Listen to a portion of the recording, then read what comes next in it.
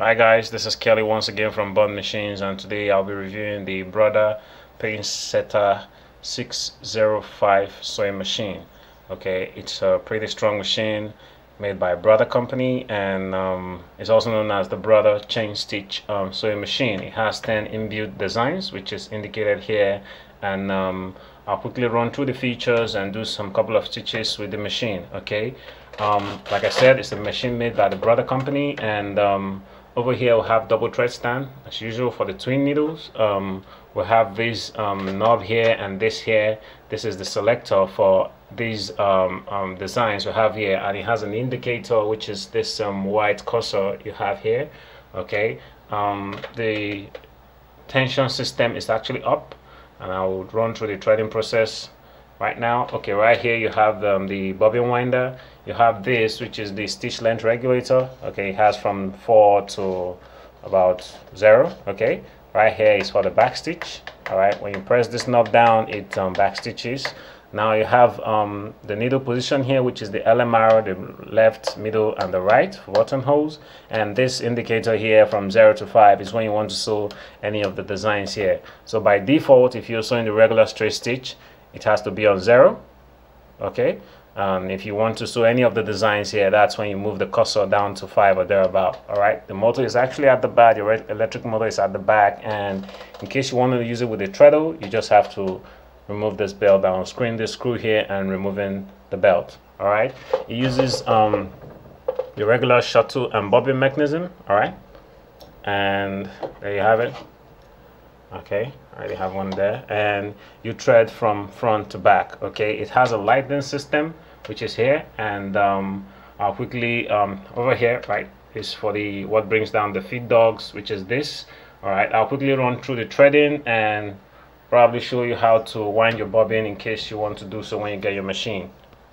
All right guys, winding your bobbin is very easy. Okay, firstly you have to, from the thread here, there's a little should I say knob here.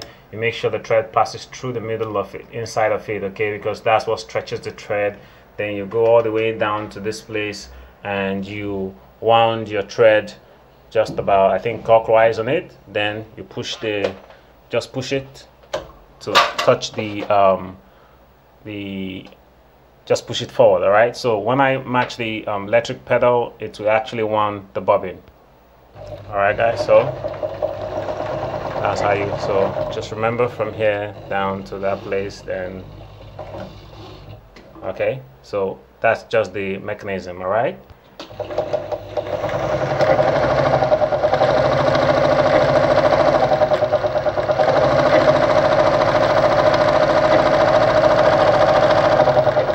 so when you're able to get the desired quantity you want, you just push it back out, and that's it. All right, so I will be going through the threading process, and also I would show you how to pass the thread and do some couple of stitches with the machine. Okay guys, threading the machine is quite easy. All right, from here it goes all the way down. All right, that's a small I think a small hole passage here, passes through here. Then it goes through the tension. Like I told you earlier, the tension is at the top, so it passes inside the tension. Make sure you lift the footer up when you're passing the thread on the tension. Okay, so it goes down all the way there, then it comes up and passes through this loop carrier, or this thread carrier. Okay, you see that? So it passes from the left hand side to the right hand side, and it goes all the way down to this place, then down to this hoop here, then down to this place, then you thread from front to back. Okay, I'll just go over it one more time. From here it passes through a small passage here, hole here, then it runs all the way from here down to the tension.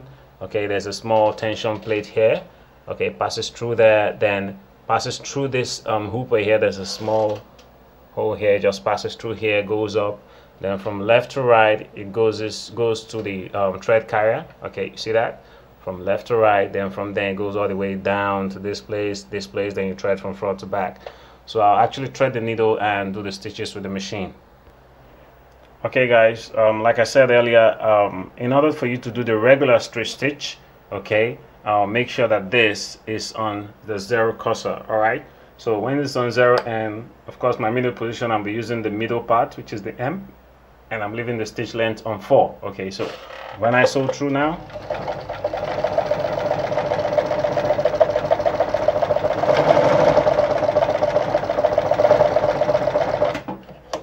so there you have it. That's the back side, and there's the front. Okay, so you can actually reduce the stitch length to get a much more finer stitch. So you just adjust this. Let's say I'm using number 2. All right, so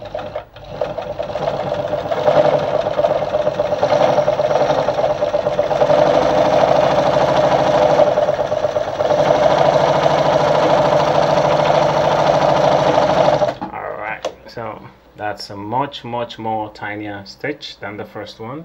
Okay, so I'll be sewing any of the design here. In order to do that, you just have to press this down and you adjust this. Like I told you, the white thing there is the cursor, like is the indicator for the stitch you're sewing. So I'll have to return it to M so I can sew the regular stitch and other ones. All right, haven't placed the cursor on the M, so I'm sewing the if you want to sew the zigzag, like I told you, you need to adjust this. So I'm pushing this down and bringing it to mid up at 5. All right, so when I sew now,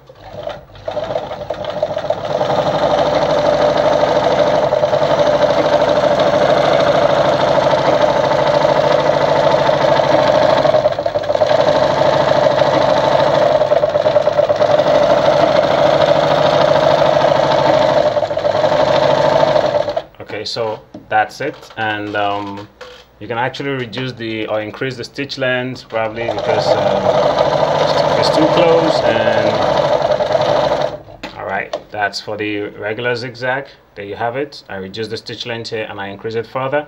So I'll just be adjusting it on intervals, I mean the stitch length, so I can show you other designs and how it sews.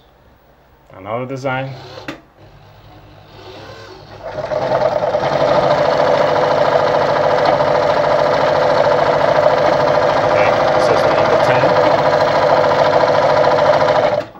So let me go to 9.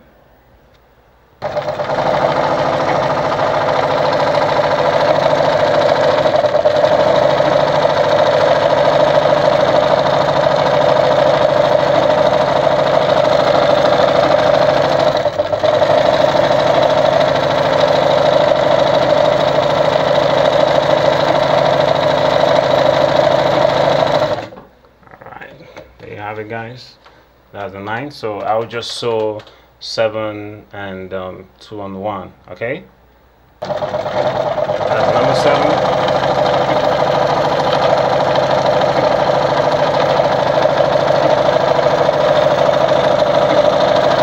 Okay, it has this butterfly shape.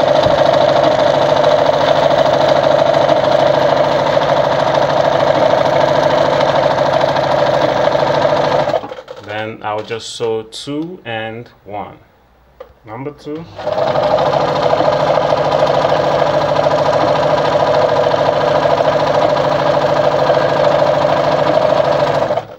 Okay, so that's 7, 2, and I will sew number 1.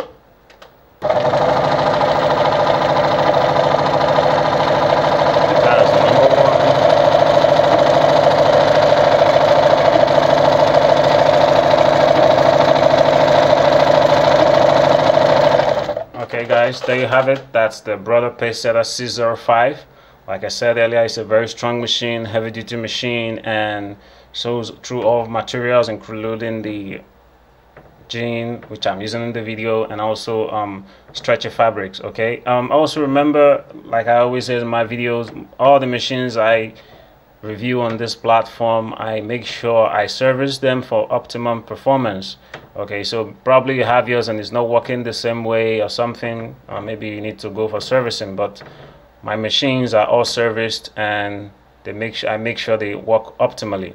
All right, so also if you want to do the buttonhole, I have a video here on my channel on how to use the needle position, which is the LMR for buttonhole function. So make sure you watch that, and please subscribe to my channel for other reviews, and subsequently I'll be doing videos on how to troubleshoot your machines in case you're having some problems, some DIY. You can do it yourself at home. So make sure you always subscribe to my channel and click on the notification button for new videos. All right, thank you so much for watching, and God bless you.